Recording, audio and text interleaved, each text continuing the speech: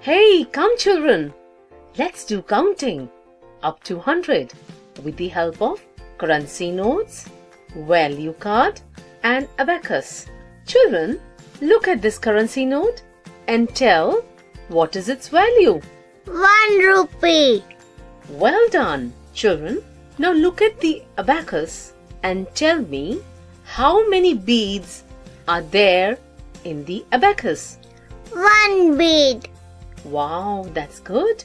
Now tell me what is written on this card. 1. Good. 1 rupee. 1 bead. 1. 2 rupees. 2 beads. 2. 3 rupees. 3 beads. 3. 4 rupees. 4 beads. 4. 5 rupees. 5 beads. 5. 6 rupees. 6 beads. 6. 7 rupees. 7 beads. 7. 8 rupees. 8 beads.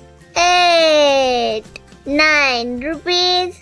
9 beads. 9. Good. Children, we can put only 9 beads in one stick of the abacus. The stick in which we have put 9 beads is the stick for the place value, or what we call ones place. We can put only 9 beads in one stick.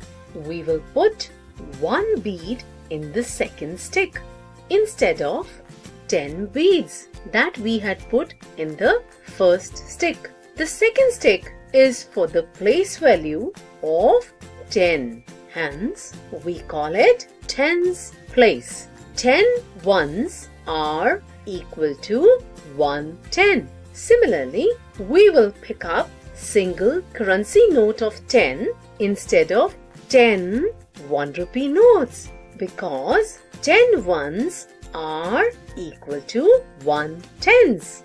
10. 10 and 1, 11. 10 and 2, 12. 10 and 3, 13. 10 and 4, 14. 10 and 5, 15.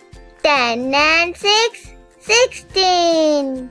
10 and 7, 17. 10 and 8, 18. 10 and 9, 19. And 20. 20 and 3, 23. 20 and 6, 26. And 30. 30 and 1, 31. 30 and 7, 37. And 40. 40 and 2, 42.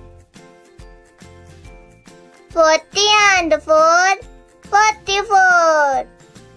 50 and 4, 54. 50 and 5, 55. 50 and 9, 59. And 60. 60 and 5, 65. 60 and 8, 68. And 70. 70 and 3, 73. 70 and 9, 79. And 80. 80 and 1, 81.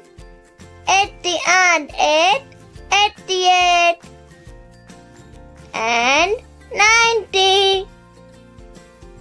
90 and 4, 94. 90 and 9, 99.